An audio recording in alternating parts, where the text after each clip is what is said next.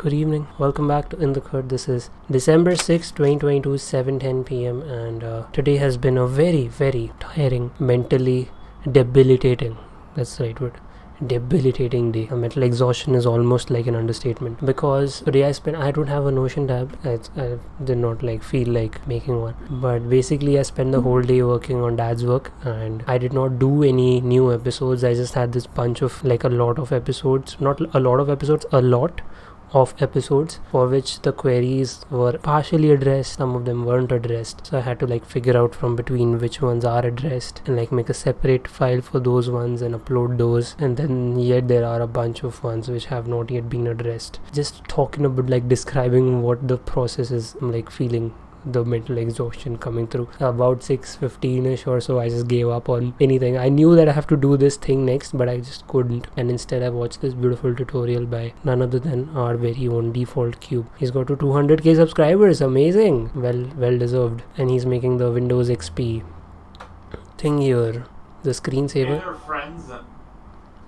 and it's all procedurally done and it's amazing. I mean, just looking, and he's using accumulate field here, something I haven't yet dealt with, but the fact that you can save progress and then keep incrementing on top of it is just I love geometry nodes so much. I definitely see a lot of abstract, almost DNA helix kind of things you could make with this. It's just fun watching these tutorials and hoping that one day I'm gonna also make them. I don't think there's anything I have to document as far as the full-time job is concerned. I did get on a couple of calls here and there, but there was no concrete video to work on as such, which is good.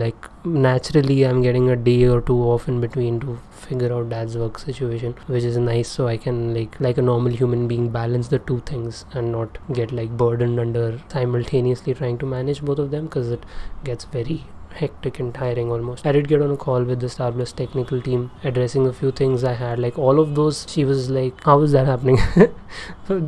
I'm asking you, why is that happening? She's like, okay, we'll get back to the answers from the back end, figure something. Other than that, yesterday I did watch, because of lack of anything else, after a long time, Jay Shetty podcast of Trevor Noah, and super recommend this conversation. I always knew Trevor is a very intelligent person. The context and the way he even his jokes, humor is on a very intellectual level, so I knew that, but he's a very, very deep thinker and questioning. My takeaways from this, if I have to quickly think about, one is the fact where he talks about when you're a performer and you're performing in front of thousands and millions of people, it's an exchange of energy. They come to the show with their friends, with their family, they watch the show, and when they leave, they have taken all that energy from you, but when they're gone, then there's this void which is left and you're left alone, and it's a very, very lonely and sad place to be in, which is why a lot of comedians turn to drugs and commit suicide and all of that. So that's one big takeaway that I kind of resonated with in this one. Second thing he talks about is how, because of his childhood, and he's very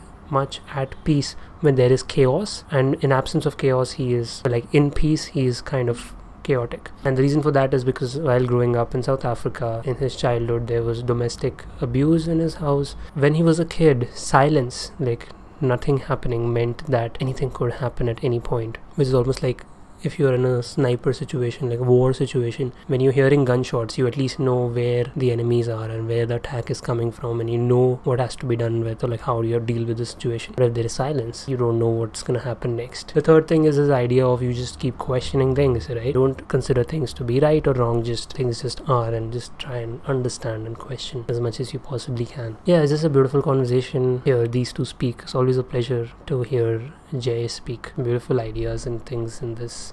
I was thinking we could divide this 1 hour 30-minute podcast into 10 small videos for Click Reflect based on these key concepts and ideas that I just said, and could animate them. And yeah, you see KD Sketches currently live and she's doing her thing, and I'm just thinking about I want to do her thing. But of course my circumstances are different. There are a lot of things which are pulling me back. At some point we will probably get there and start telling stories I want to.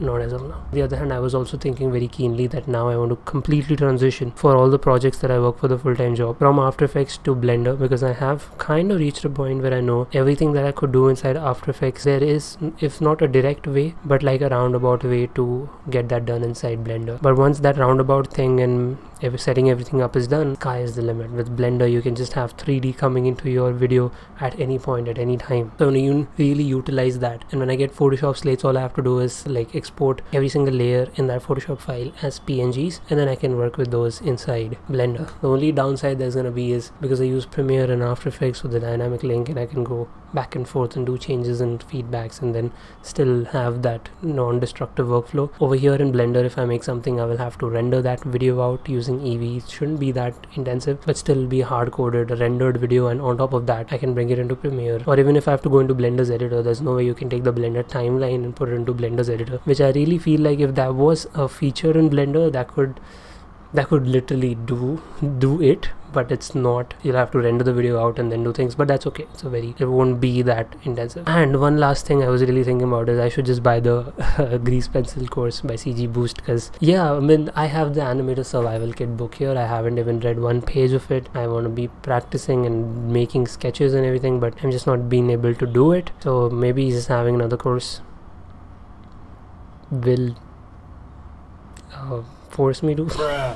Not that all these courses that I have pending have forced me to, but in this project that I made yesterday for the motion graphics, I did see that all these courses, they're not like you sit and complete them at once. As you progress in your journey as an artist, there are certain points where you'll have to go back to these courses and refer to them. That's like an encyclopedia. So I would like to treat courses as an encyclopedia and not like a one-time thing that I have to get through. On that note, I want to actually start going to the gym by 8 o'clock so that I can leave by 9 o'clock. By 9:30, 9:35 it gets very late and depressing to leave. So I'm going to try and edit this video in the next 20-25 minutes and upload it. Thanks so much for being in the Khud. I'll catch you tomorrow. Peace.